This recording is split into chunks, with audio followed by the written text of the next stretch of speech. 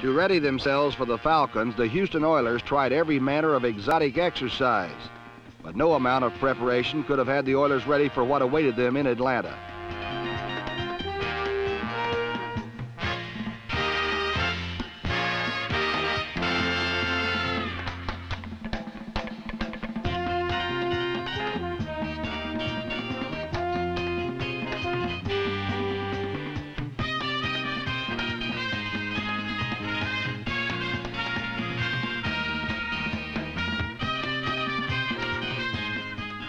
Most of the time, the combatants were involved in a football game.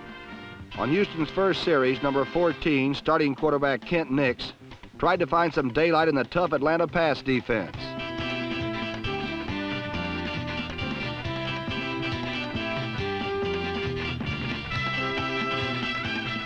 Number 34, strong safety Ray Brown returned the first of his 2 interceptions, 46 yards, and Atlanta was within scoring range early.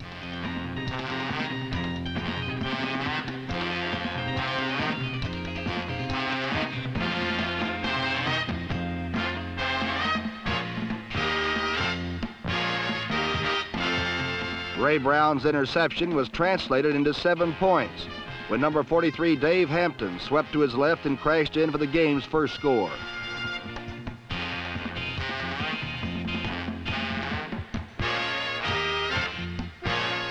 Moments after Hampton's touchdown, Kent Nix again tried to bomb the Falcons, this time with play action on 3rd and 1.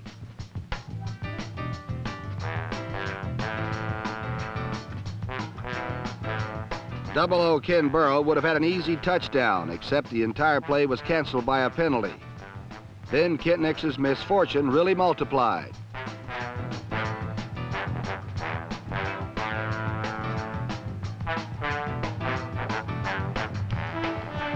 Claude Humphrey's recovery set up a Falcon field goal and a 10-0 Atlanta lead, but Kent Nix kept firing.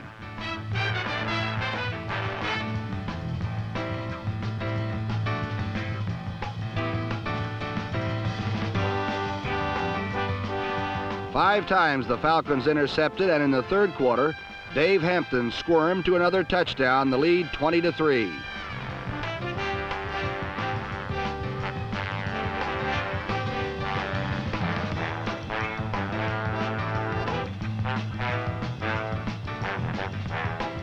With the game almost out of reach, Dante Pastorini brought his injured ribs into the game and fired long for Ken Burrow.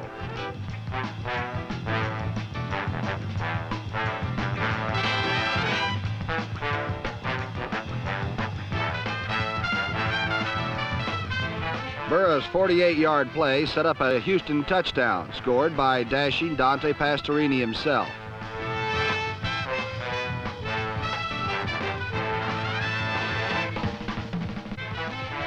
The Falcons held off Pastorini and the Oilers for the rest of the game and found themselves in first place and ready for this week's showdown with the 49ers in San Francisco.